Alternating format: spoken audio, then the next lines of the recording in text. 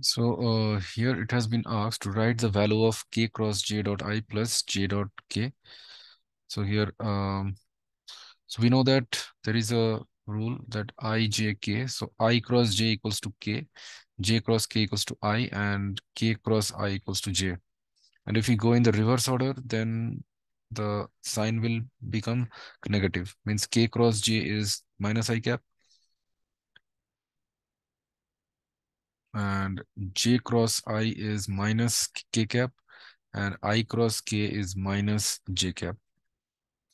So therefore, k cross j, k cap cross j cap, that is minus I cap, and j dot k, that should be equal to 0 only.